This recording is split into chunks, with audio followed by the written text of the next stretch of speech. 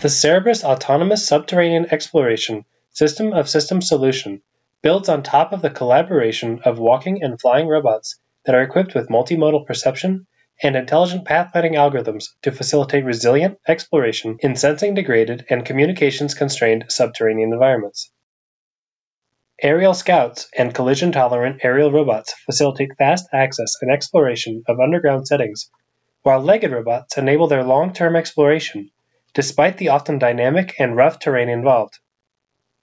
Through the fusion of LiDAR, visible light, and thermal vision, alongside inertial measurements, our robots perform robustly, even in the dark, narrow, and obscurants-filled subterranean settings.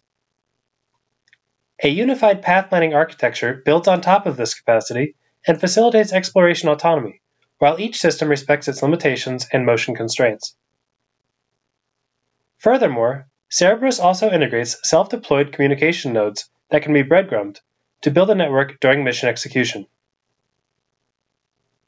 During STIX, our team deployed 3 types of aerial robotic systems in one legged platform developed across multiple institutions and through tight research collaboration. The deployed systems operated autonomously despite challenging conditions of sensor degradation and proceeded to autonomously explore segments of the Edgar underground mine and detect artifacts of interest.